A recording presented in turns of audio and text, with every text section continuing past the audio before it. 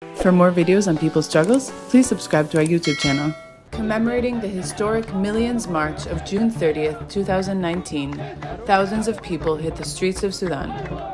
The protests organized by the Sudanese Communist Party, resistance committees, and a faction of the Sudanese Professionals Association were demanding that the transitional government step down.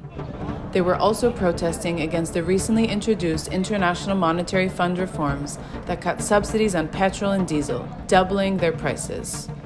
Demonstrations were held in major cities including Al-Obeid, Nyala, Atbara, and the capital Khartoum.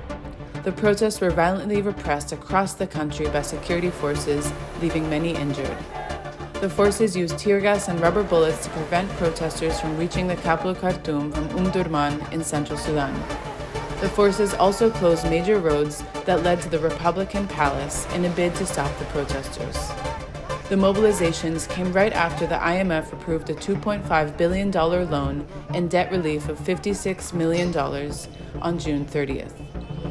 Under former President al-Bashir, Sudan accumulated massive arrears that grew to account for 85% of the country's total debt.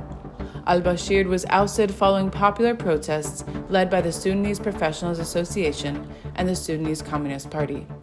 The protests against al-Bashir's rule started after severe deterioration in the living conditions of the people, following a steep rise in the prices of essential goods, lack of employment, and a stagnating economy.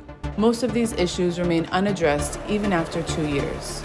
The transitional government in Sudan has faced severe criticism and public unrest due to its failure to fulfill the mandate of the 2019 pro-democracy protests.